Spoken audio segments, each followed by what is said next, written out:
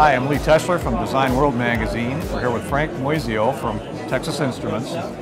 Frank is going to tell us a little bit about DLP technology and kind of an interesting application for it. Frank, I think most people, when they think of DLP, they think of projection TV and stuff like that. That's not at all what you're doing, though, here.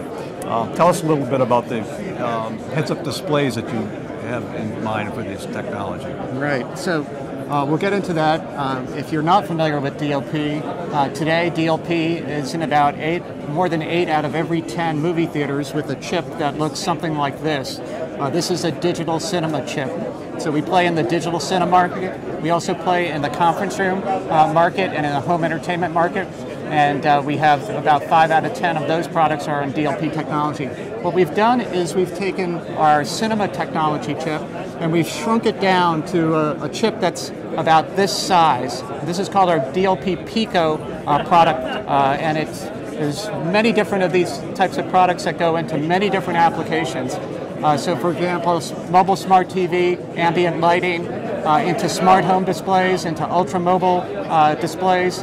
But what we're going to talk about here today is a new product category called aftermarket HUD. Interesting.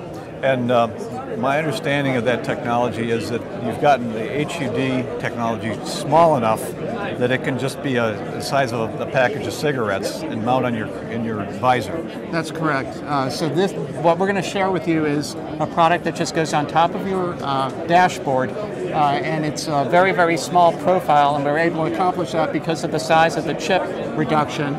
And then we're able to allow head-up display opportunity so that you can actually see navigation information as it's in the field of your view of your driving.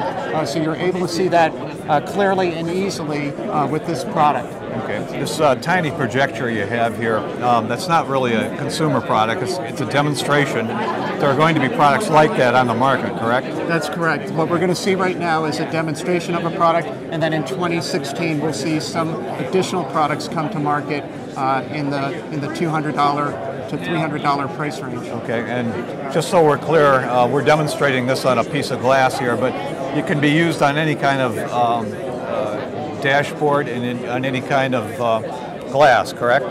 That's correct. This particular product has what is a combiner as part of that product.